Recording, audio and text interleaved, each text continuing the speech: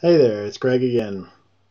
I've recently had another question about OPC UA with ThingWorx over Azure IoT.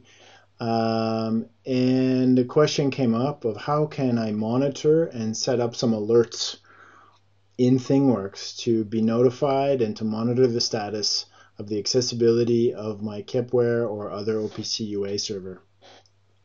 So I've created some little helper things to do this. But let's start by having a look at how we do this today in Kepware. The Kepware connection, always on connection, does expose essentially the system tags from the OPC UA server, and we can see here that there's this folder that's system tags, and we've got a number of very useful system tags in here that include, the file that's loaded, the version that's running, their current time, and total number of tags, as well as active tags. So there's some other things in here that are quite interesting about specific statistics on the particular channels, as well as for the interfaces. But for our purposes today, we're really just going to look at the overall system. And so I do have this connected to ThingWorx, and if I just come over to ThingWorx here, normally how this shows up when we're using an always-on connection is like this is an industrial gateway. We see that we got this base thing template industrial gateway, and I get a number of properties set up using the industrial gateway base type, and I can see here that essentially all those values that I was just looking at in OPC Quick Client, I have them here and they're coming in. So this is a really handy way to determine how many tags that you have active set up in your OPC servers remotely. And you can even do some fun stuff like check the remote time using the, there's one called daytime local, I believe. And this is essentially what we're going to use, because normally when we look at these other industrial gateways here, these are industrial gateway industrial connections that are created using the Azure IoT Hub connector and the Azure Industrial IoT OPC UA interface. And you can see here that this is also using the industrial gateway base thing type. And I've got all these tags that are here as part of the industrial gateway. And what's a little bit unfortunate is they're not bound because it's not the same mechanism that it's not the same connection that's used. So what we're going to do is we're going to essentially try and replicate a little bit of the functionality. One other thing worth noting is if I come back over here to my Kepware instance, and I just shut down the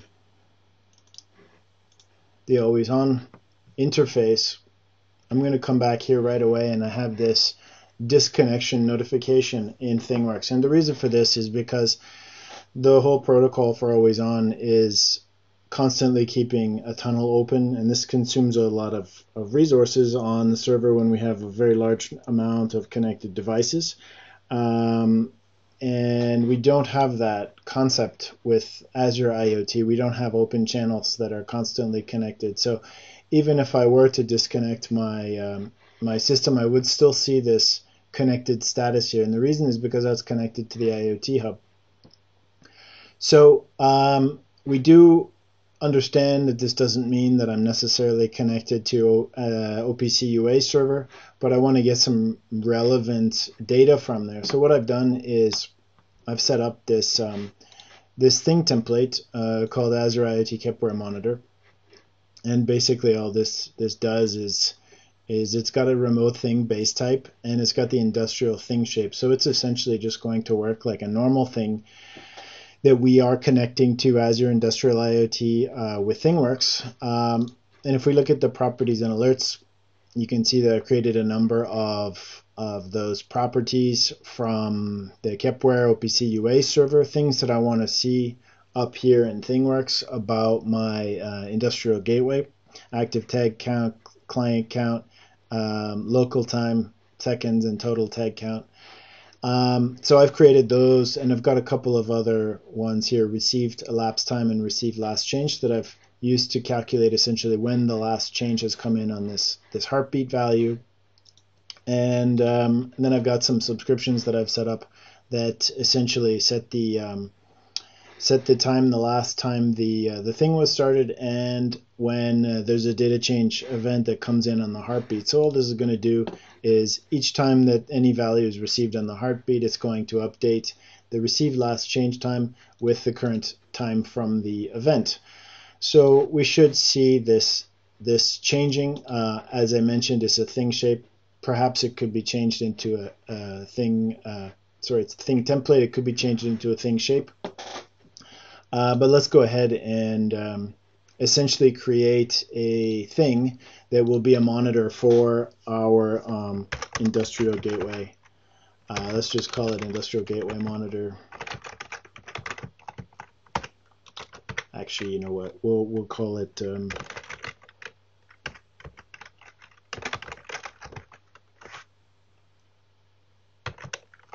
monitor thing. Monitor. There we go. Okay, so we know what it is. It's for monitoring. We can even leave it in there.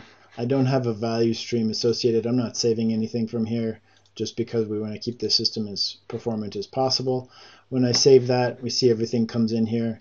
Industrial thing, I have to set the industrial thing to point it to the particular industrial gateway that I'm referring to, and this is this UAT DD801 endpoint that is connecting over Azure Industrial IoT. And when I save that, I get that my monitor thing is now connected. So what I'm going to do is I'm just going to map some of the, make the mappings. So when I come in here, similar to how I would browse tags using the Kepware Always On interface, I'm just using these browse services provided by the Azure Industrial IoT application. And I'm looking for this system_system folder here, and basically I want the active tag count, and I'm going to bind all of these: client count, active tag count. There's a bunch of them in here. I don't want them all. I don't want to bog down the connection, and I don't want to have too many messages coming in. I really want to go with something that is fit for the purpose of what we're trying to accomplish here. I also did notice that it's not necessarily so relevant, a lot of these values, to have running and sending tag updates always. Okay, so there's our second. So we're just going to use the seconds as a heartbeat because that's going to change on a per second interval, and it's a simple number. Total tag count. Okay, so we've got our 5 bindings that are set up there. Let's save the thing.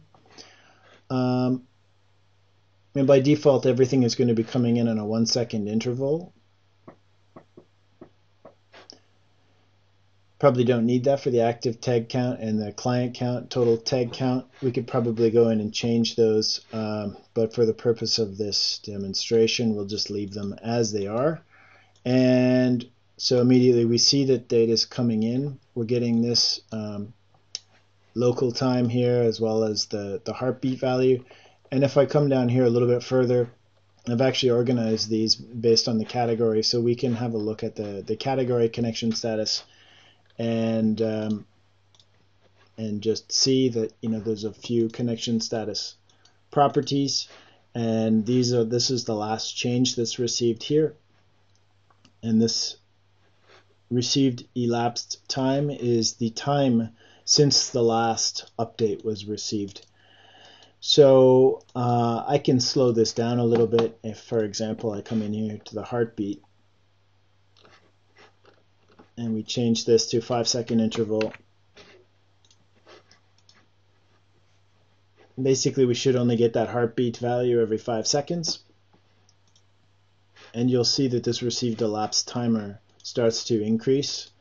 And then it will reset essentially. And it's just really, this is implemented using a timer. So there's a timer over here that runs and evaluates every 1 second. And it's running this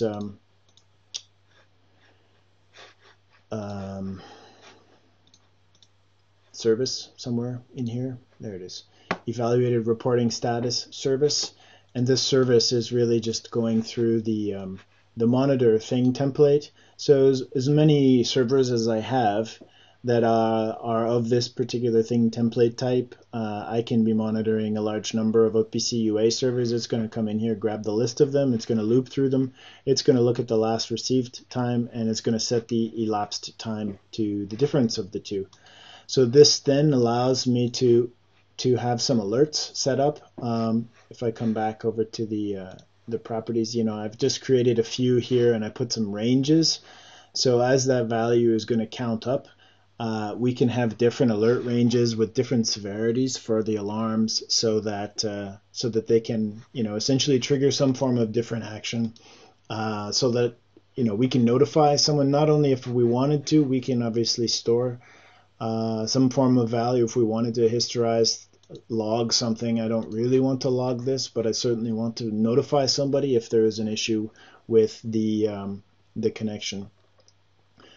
So that's about all that I wanted to share. This is a pretty simple implementation using a heartbeat concept, and I think there's a lot more that this type of approach could do if we wanted to trend this over time, if we wanted to count outages, if we wanted to do some timing of how long these outages potentially occurred. It could be very good practice, considering if we look at this concept now, we're starting to do OPC UA over the internet, and likely having a large number of OPC UA servers. And then so just one comment about the is connected and is reporting. It's always been quite easy, frankly, with always on, to just leverage the is connected to determine if we have a connection status with the device that we're talking with. And this is because of that always on connected tunnel. And as I mentioned earlier, we don't have that liberty with publish subscribe type protocols or something like HTTP that might just be pushing or even polling. So this is why we created this is reporting. This is called thing presence. You can look it up more in the help, which is quite interesting. And the thing presence essentially is going to look at the connection status and when that connection status was last evaluated, and is going to essentially update the is reporting. And this is actually built in to the thing model. So you'll find over here on the configuration, there's this reporting configuration, and this is what this is all about, is the thing presence. And by default, always on reporting is actually going to do that reporting. Is reporting is determined based on the bind and unbind of when a device is connecting. And this is why it says that it is reporting despite the fact that it's not, is because with publish subscribe approaches, there's no data coming in a constant flow, and there's no bind, there's no devices bound here. So where did that get to? Configuration. So we can change this. We can actually implement our own custom reporting strategy, and this is done by just creating a new thing of type reporting strategy, and having a search on the help for the thing presence. And basically you can implement whatever form of reporting strategy that you wanted. One way to do that would actually be to go in through the things on a period, like I've done with a timer, and check all of the properties on implemented things that have remotely bound properties, and see what the last time that they've been updated. And this is a way that obviously can look at not only the connection status to the devices that are sending data, but also when we got data from them the last time. And that's quite interesting, because if we think about an OPC UA server, for example, we could clearly be connected to the OPC UA server but not receiving data from a PLC. So such an implementation using this thing presence can really go above and beyond and look at the intervals and the quality and the integrity of the data flowing up from our data sources. Hope you find this useful. Take care.